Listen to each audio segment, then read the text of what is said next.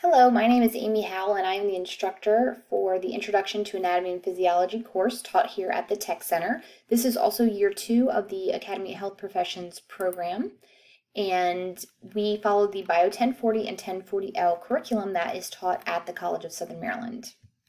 Prerequisites for the course include a 3.0 GPA or better, and preferably a B or better in biology. You're going to get lots more information on how to apply for the program.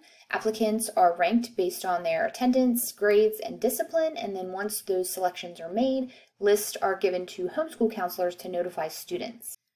You can earn 1 high school credit upon successful completion of the course for science, and also have the opportunity to earn up to 4 transcripted credits from CSM. There's a one-time exam fee of $80, which boils down to about $20 per credit.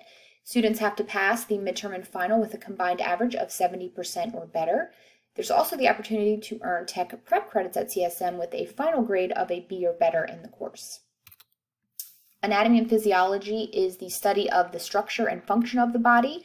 The elective anatomy course meets in the morning, periods 1-2, and the year 2 anatomy course meets in the PM session during periods 7 and 8. We learn about the human body through clinical experiences, lab experimentation, project and problem-based learning, and as a nurse I also like to include some pathophysiology, which is a discussion of the diseases and disorders of the body, as well as talking about real-life examples to make the information more relevant to students. Homeostasis is the big concept that we talk about, and that's really a balance among all the body systems and how they work together. We start in class with a very microscopic, reviewing some basic chemistry and cell biology, and then progress through the body systems and apply those concepts in learning about how the body works. Technologies that are available, of course, Schoology.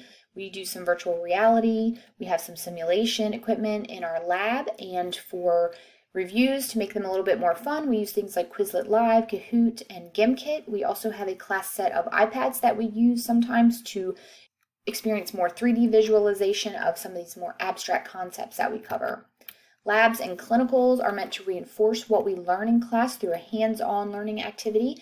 And even though we use the same curriculum as CSM, we have a little bit more time in our program, and we also have the benefit of belonging to the Academy of Health Professions, and so we can use equipment like vital sign machines, blood pressure cuffs, pulse oximeters, in addition to the different labs in the CSM curriculum to enhance and make learning a little bit more fun and relevant.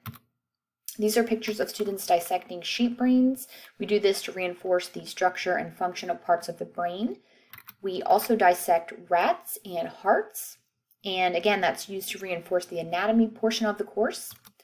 In a normal year, which hopefully next year is, we participate in monthly clinicals at MedStar St. Mary's Hospital. Students go through all of the requirements to become vetted observers, and then each month we spend 1 class period at the hospital, and they are assigned to different areas like the laboratory, dialysis, wound care center, the emergency room, pharmacy, just to get an overview of what the different healthcare professions are, how they work together, and work as part of a whole. A lot of times students are introduced to areas that they never knew existed, which may spark some interest and give them some ideas for pursuing degrees in the healthcare and health sciences industry. So come join us. We have lots of fun in class. We do lots of hands-on and group activities. If you have any questions after watching this presentation, please jot them down and I will be happy to answer them. Thank you.